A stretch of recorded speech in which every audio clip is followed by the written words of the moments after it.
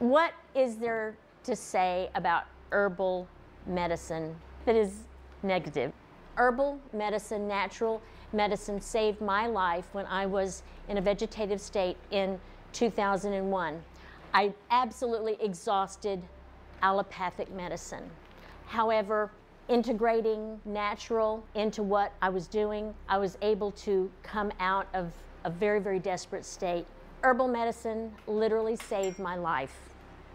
And so that's why I'm so passionate about it. And now, 16 years later, I'm able to share it in a private practice as a certified herbalist, a certified homeopathist, a doctorate in holistic health, and also a doctorate in naturopathy. It is just something that once I got my teeth into, I couldn't stop wanting to learn, and now I'm so happy to be able to share this with you. In the next 5 months, 5 to 6 lessons maybe, we're going to be going into all of the different preparation methods. When it gets warmer and spring flourishes, we're going to be going into the propagation, the seeding and the planting and harvesting and the like. But while it's cold here in January, I thought if we learn all of the preparation methods first, then we can go into our planting season and our harvesting season and know exactly what we want to do and how we want to do it.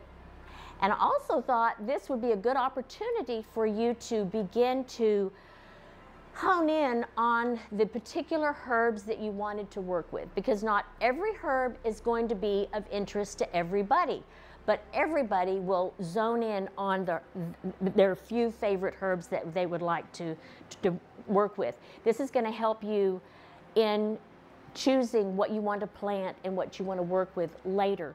I would like for you to know a little bit about everything, but it's just natural that you're going to gravitate to a few that you just really like and that you really, really resonate with, and also that really suits your particular health needs.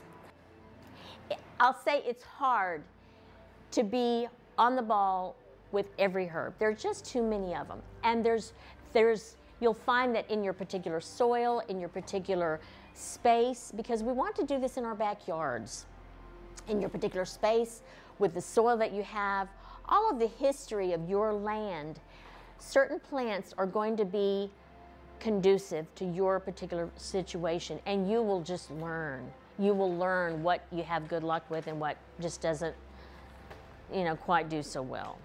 So you want to do what you can do well. And I'll tell you something else that we can do.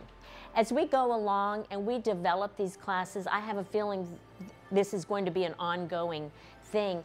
We can each grow different things and we can share, and that way we all get such a nice diversity of herbs. And that's what's so fun about these kind of groups is the sharing.